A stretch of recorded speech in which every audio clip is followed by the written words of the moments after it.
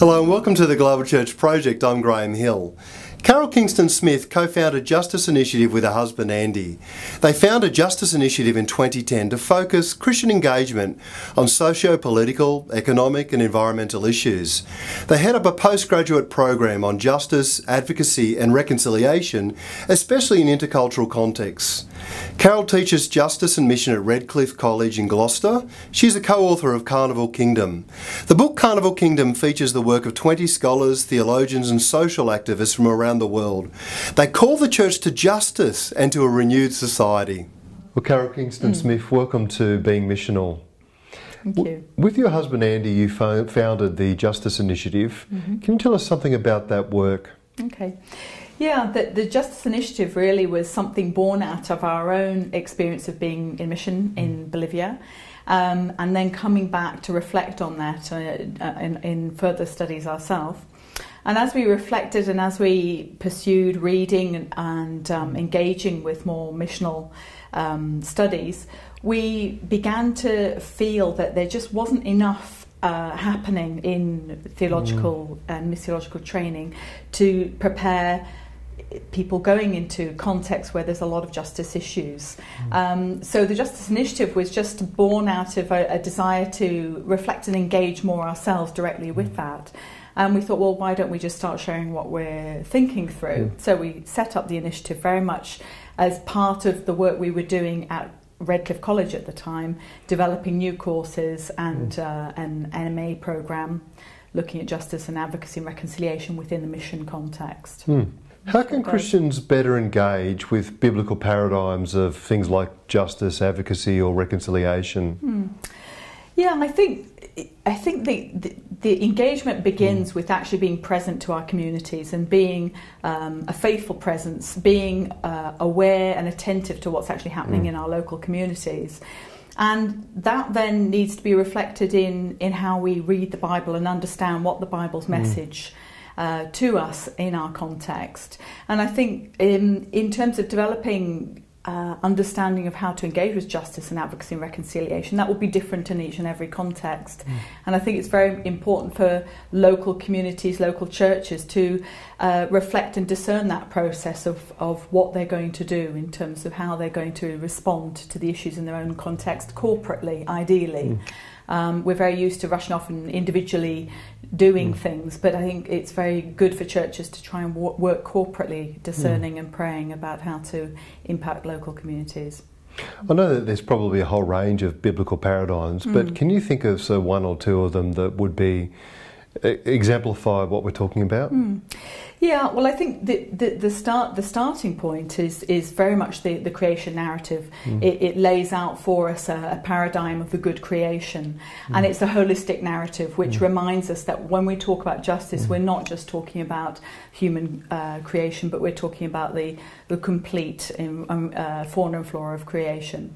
So I think that's an important place to start when we think about justice, because it's the all-encompassing holistic paradigm of God's good creation that he wants to restore. And of course in the New Testament we read of the groaning of creation waiting for the sons of man to be revealed. And that restoration process is linking right through the scriptures to Revelation when there's the complete restoration. So that would be for me the starting point. Then of course you've got the development of the covenant people of the Torah and the giving of the law, the Jubilee principles, which are beginning to show us how that restoration of community, that called out community that's released from the slavery to the imperial order of Egypt. And so that would be a paradigm of how then do we live in the land as the people of God. And then of course there are other specific paradigms for advocacy, for example, Esther. You have the prophets, they're writing Jeremiah, how to be faithful in the city, praying for the blessing and the well-being of the city and living, and Moses. So there are many advocacy paradigms. And reconciliation, you've got stories like Zacchaeus, which look at forgiveness, restitution, restoration into community. And so on. I could go on. Now, you partner with others in order to address issues of injustice. Can you tell us some of the partnerships that you engaged in? Yeah, I would say, first of all, that our partnerships are really specifically to enable the kind of the writing reflection, theological reflection. We're not on the ground practitioners, but we partner with practitioners to nourish the reflection and the teaching and the writing that we do. So, for example, when we were developing the master's programme at Redcliffe, we would be looking to partner with organisations such as Christian Aid and their advocacy department, International Justice Mission, Care for the Family, and Tier Fund, and other advocacy, CMS, and CWS rather, and Christian Solidarity Worldwide, CSW, looking at how their expertise can feed into the courses that we were running, so that we could then develop the theological reflection based on the practitioners, what they were bringing to us and sharing with us about how they felt as Christians they are called to work in that way, and then we would use that as a partnership to help us reflect and help the students. And other partnerships that we do outside of college training would be partnerships such as with International Justice Mission, where we're partnering with them to develop a training tool for pastors, looking at understanding better the biblical narrative of justice, to help them develop their work all over the world. Yep. What does it mean to develop clear frameworks for advocacy and reconciliation? Yeah, good question. Sometimes you write things and they sound great, don't they? But what does it actually mean in practice? Yeah. I think where we're trying to the point we're trying to make is that we need to be quite intentional about what we're doing, and very often we have these instincts that we've got to do something. There's something that's happening in our society, in our context, and we think we need to respond. But when we talk about developing clear frameworks, it's more about an intentional theologizing about the issues that we're encountering. So it's beginning to look at the injustice that we're fronting, and beginning to develop a clear process of engaging. Well, what does the scripture say? How as Christians are we called to live and be faithful presence and respond faithfully to this particular type of injustice? So the framework would be one of incarnational living, followed by reflective scriptural reading, and then looking to develop a response. In the discernment of as I said before, looking to discern that response within the community of the church, people of God. How does the Christian understanding of justice mean more than just thinking about the spiritual world, but thinking about socio-politics and economics and other things as well? Yes, I think for us, we see that there's been, obviously we have a long history of dualism in our thinking, where we've separated out the spiritual and the material. And I think what we seek to do with the Justice Initiative is say there's no separation. It's all part of what we call our salvation and our discipleship. So for us, the work of the Spirit renewing and restoring our lives, that is part of discipleship, is also at one and the same time the same as our lives, walking out our lives in the world as we find it, and encountering situations, be they individual relationships that have broken down that need restoring, or be it that at the structural levels of socio-political breakdown and injustice, where we need to find a voice and respond. Ideally, as I said before, at a corporate level, that Christians come together and say, this isn't happening on our watch. We need to respond as Christians, being faithful presence to God's hope and justice in the world. In your book, The Carnival Kingdom, you say that the first Christians embraced a new social order, or they had a vision of a new social order. What did that look like? I don't know, I would love to have been there, but we get some glimpses, and I think a lot of it was about releasing the faith to live as the people of God under imperial oppression, under other worldviews, and to recapture some of what the Torah teaching and some of those ways of living as people in relationship, sharing and looking after the orphan and the widow, recapturing and living faithfully and generously. So I think for those that were Jewish Christians, they would have had a long history, they would have understood their history. For the Gentile Christians that were coming in, then integrating in that, they would have brought different flavours as to what that new social order would look like. But Paul makes it very clear to the early church, there's no Jew nor Gentile, that they were meant to begin to share their resources and live as a community in a non-hierarchical, non-judgmental way against each other, the inclusive community, sharing what they had. What's the image of the Carnival Kingdom all about? The image of the Carnival Kingdom is just, for me, it was a fun motif that captured something of the joyful breaking down of static hierarchies of power. And the early medieval carnival was exactly about that. It was about breaking open a space of festivity and enjoyment of human contact and relationships in a society that had become extremely stratified and unequal, where the haves had it all and the have-nots were eking out living. And for that day of the carnival, there was this reconnection of people who had been separated by this very hierarchical, static order. And in that coming together, they were experiencing something that they didn't ordinarily experience, and that was the joy and the laughter of actually even touching each other and laughing together, eating together. The banquet was part of, but laughter and joke and revelry. Now, of course, we're not promoting the excesses of the revelry of the medieval carnival, but I think it does explore something about the joy of the community of creation, or the kingdom of God, that we can experience as Christians together, but that we should be modelling to the world a way of relating that doesn't mimic the sort of the hierarchies of power, where there are people who are disadvantaged by that and mistreated under that. What are some practical ways that the church can live out this new social order?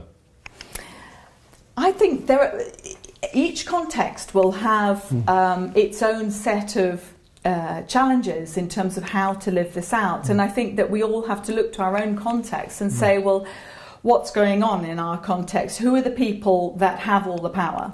And who are the people who don't seem to have much of a voice?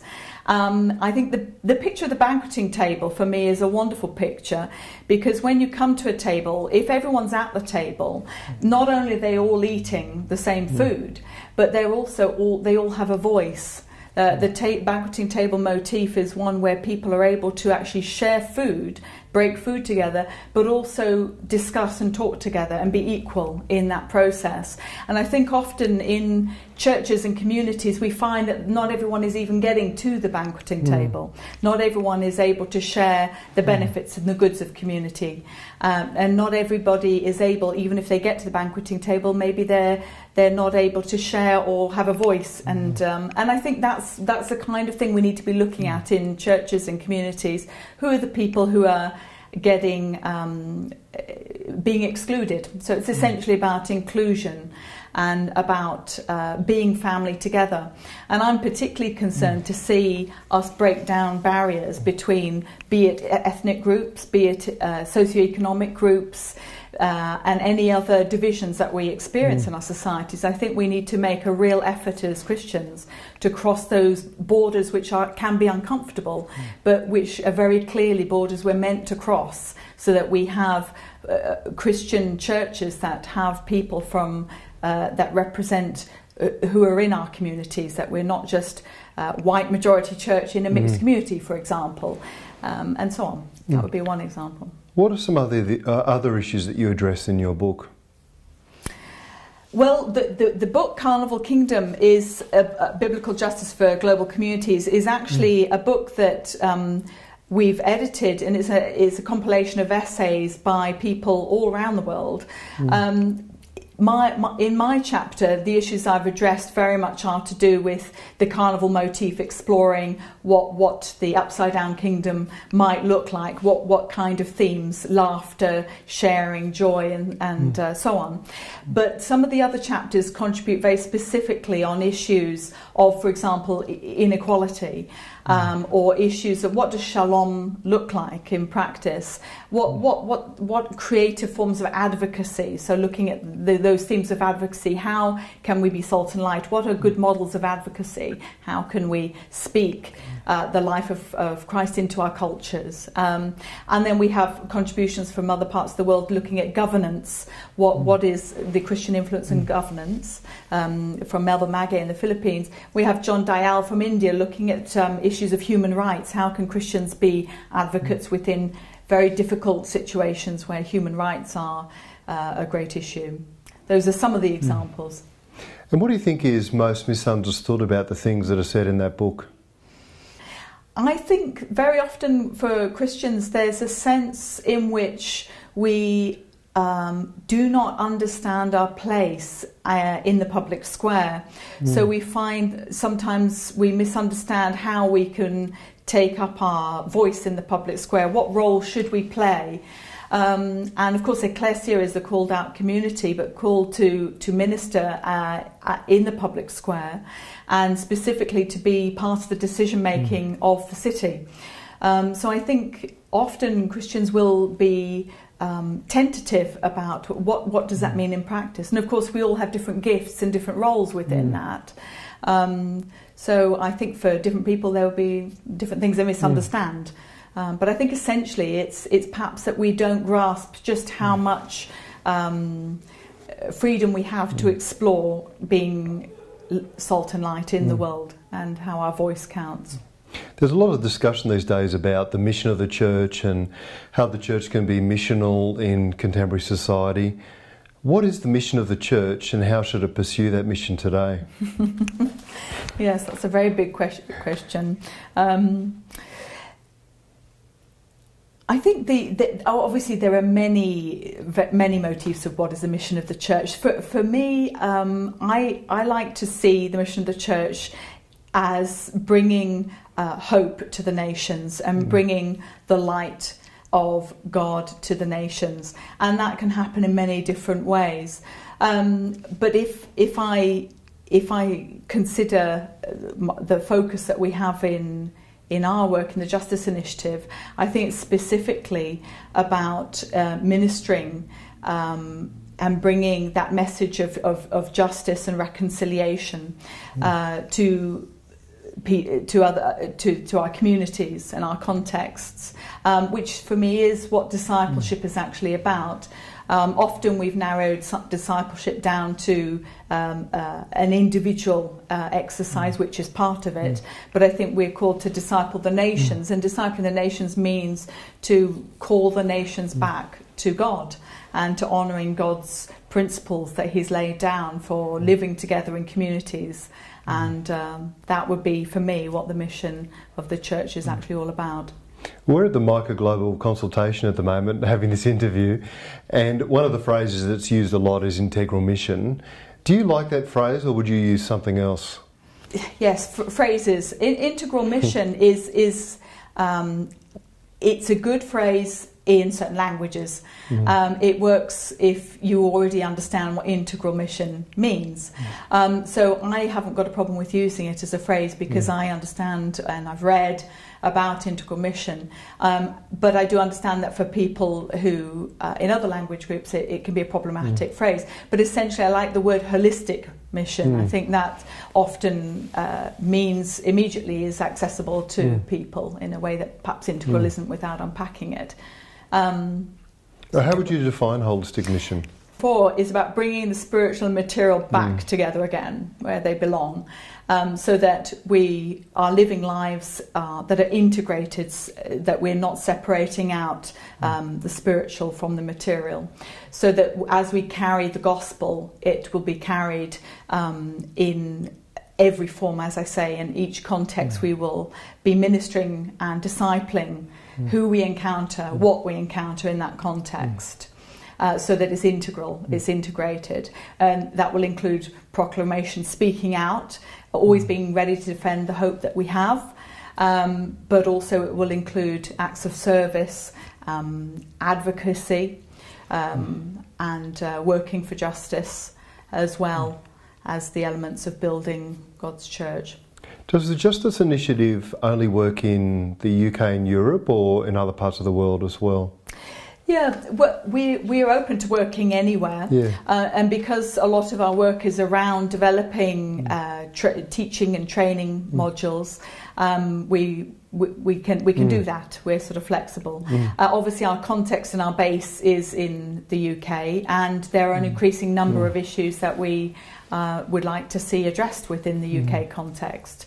But because we've both been in mission in other parts of the world, we do have a real heart for the global issues of justice, but we recognise that we need to partner with people who have got expertise in those areas, so we reflect with people in those contexts. And we're just interested in stimulating conversations and stimulating Christians to engage whatever context they're in.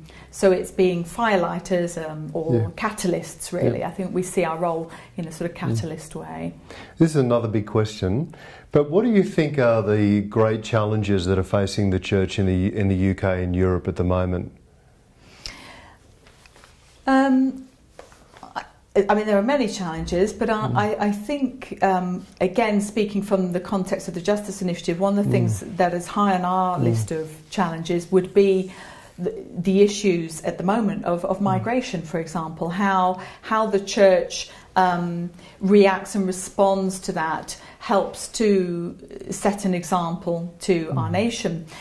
We've got growing inequalities, for example, in the UK, which again is an injustice, and we need to be addressing and speaking out. And then many Christians are. There's a lot of very good work being done in that whole area of economic inequality. We've got the global issues of climate change and the need to put pressure on governments to develop policies to integrate political action with speaking and acknowledging scientific research, for example. But these are all very big things. I think at the local church level, we also have within our local communities the need to be present in our local communities and to be aware of what's actually happening in our local communities. And though there are many churches that are doing that very well and responding.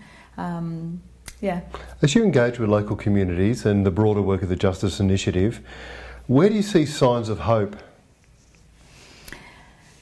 Or where do you see God at work, or something like that? I think I'm always amazed at how many people, without having gone to theological college, without necessarily having a grasp, have got an instinct for doing the right thing, which is what justice is actually all about. It's just simply about doing the right thing.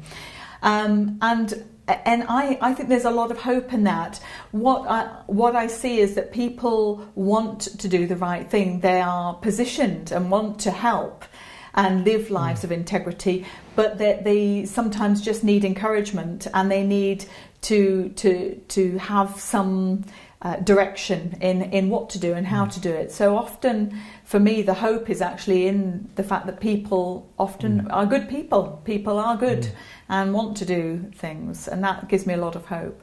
I do have a lot of hope for young people, but my concerns for young people is that the church needs to really look at how they form and create opportunities for young people to explore. A lot of young people are very interested in issues of justice, but I'm not seeing enough done at the church level to disciple and develop and nurture that hunger for justice, and developing their theology, developing their reflection and engagement with that. So there's hope there, but there's work to do. What are some practical ways that we can help people engage in forms of discipleship that are addressing these kinds of issues? Practical things. Well, there's many course materials that are being put out now. Many organisations are developing very good justice-focused course material, and I think churches can stimulate their small groups by disseminating and encouraging small groups to study those things. But I think a lot comes by actually talking to each other within churches, acknowledging that we are in contexts throughout the week where we're encountering injustice issues. So I think pastors, small group leaders, stimulating that dialogue with people who are actually out there in the world, and looking to draw that back into the church, reflect and discern and pray and encourage people. Often we've got all this richness of engagement in the world within the church, but I don't think we harness and nurture that as much as we could do, and pull that into our theological reflection as communities of God. So I think that's something we could do more. What role do you see Micah playing in God's mission and in addressing injustices in the world? Well, as I understand Micah Global as it is now, they're very much looking to facilitate and connect.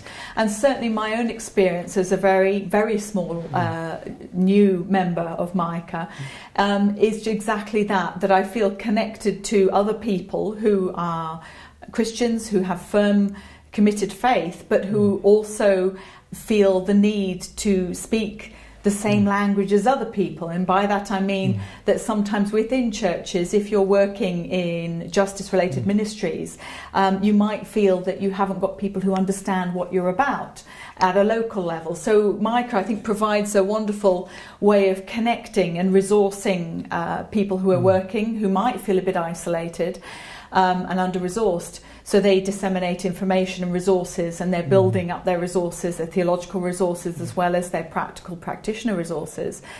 So I think they've got a wonderful role to play by harnessing all that people are doing across the world and then sharing that information around the networks. I think it's a fantastic role that it can play. Yep.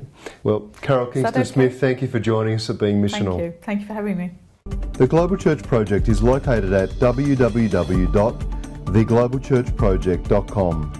On our website you'll find a wide range of interviews and resources for colleges, universities and churches. I look forward to your company next time. From me, goodbye.